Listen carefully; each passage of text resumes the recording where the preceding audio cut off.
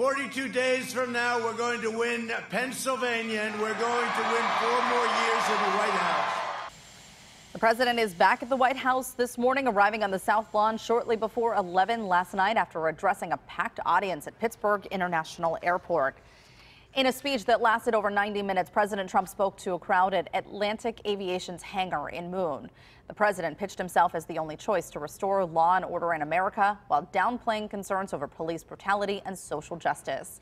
Lisa Washington joins us live this morning with more on what the president wanted to tell the people of Pennsylvania. Lisa?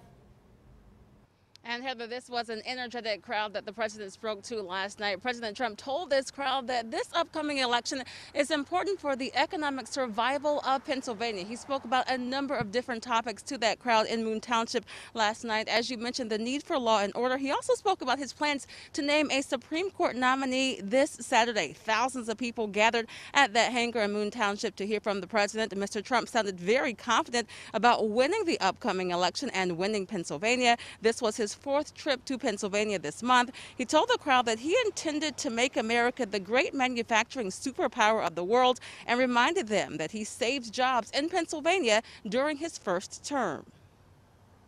This is the most important election in the history of our country. I believe that. And this election is a matter of economic survival for Pennsylvania. Remember, #1 in the history of your state last year, and that's because of what we did. We stopped the dumping. We saved your steel, so many different things. But Pennsylvania is the home of American energy. During that speech last night, the president also criticized his opponent, former Vice President Joe Biden, for wearing a mask and having socially distanced crowds at his campaign rallies. You know, you can't disguise it. You ever see Sleepy Joe with the little circles? He puts them very far away. So far away, and then he comes up with the mask. He's like 100 yards from the nearest human being. He's got a mask. The question is, will he leave it on during the debate?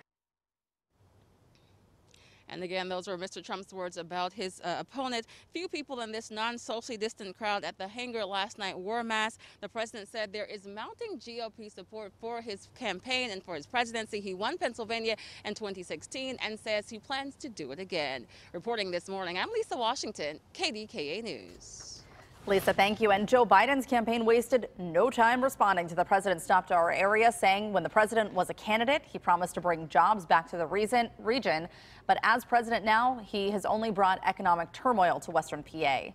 Biden went on to say that he will fight for working families, enact middle-class tax cuts, and create the jobs Trump promised 4 years ago.